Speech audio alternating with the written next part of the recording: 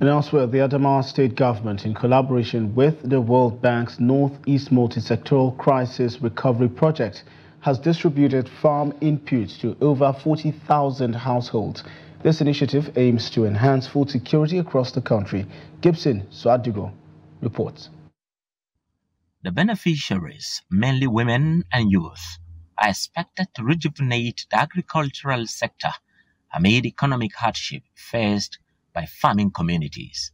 The agricultural livelihood support provided by the Multi-Sectoral Crisis Recovery Project include solar-powered mini irrigation pumps for the seeds, organic fertilizers, insecticides, sprayers and planters, among others.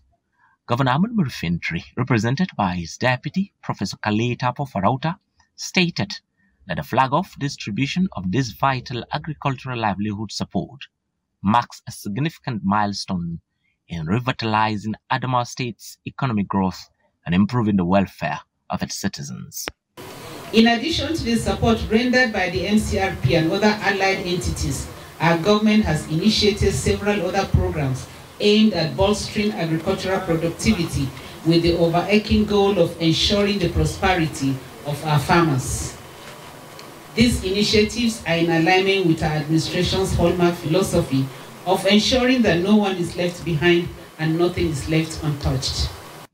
In his remarks, Dr. Maurice Vunabolki, State Coordinator of the MCRP, revealed that the support aims to boost agricultural production and enhance the value chain for 40,000 households through 1,000 cooperative societies.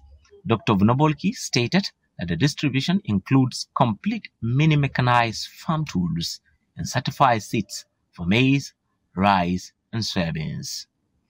Our first intervention that came through the original financing specifically was targeted towards the northern part of Adamawa State and where Boko Haram directly affected those communities. And this set of intervention that is called the additional finance now targets both those affected and those affected by displacement. Serene Kavichi, COTAX team leader and head of the Northeast Operation World Bank, said the bank is looking into making the intervention more sustainable in the state. Gibson Soadgo, Trust TV News, Yola.